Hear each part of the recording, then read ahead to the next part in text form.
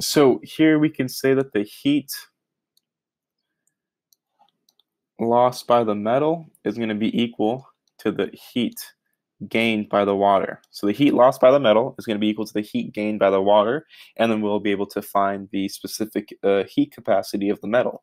So we can say that negative m of the mass of the metal times the specific heat of the metal times temperature final minus temperature initial of the metal is going to be equal to the mass of the water times the specific heat of the water times the temperature final minus the temperature initial of the water. And we find that C of M is going to be equal to negative mass of the water times the specific heat of the water times temperature final minus temperature initial of the water.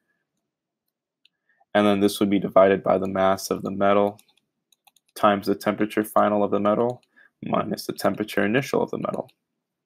So we can say that this is going to be equal to negative 1 kilogram of water times 4,190 joules per kilogram per Kelvin for the specific heat capacity of water times 22 minus 20 degrees Celsius. Let's do 22 minus 20 and then degrees Celsius. And then this is going to be divided by the mass of the metal, 0.500 kilograms, and then this will be 22 minus 100 degrees Celsius. So we find that the specific heat of the metal is going to be equal to 214.9 joules per kilogram per Kelvin. So this would be your answer for part A. Now for part B, it's saying which is more useful to store energy. Well, we can say that because the specific heat of the water is much greater than the specific heat of the metal, equal weight of the water is more useful to store thermal energy. So we can say that equal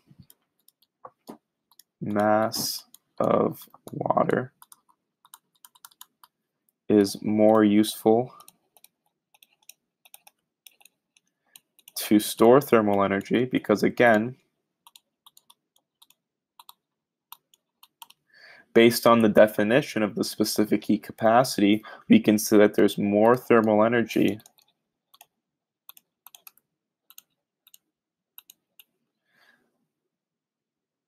is stored in water per degree Celsius.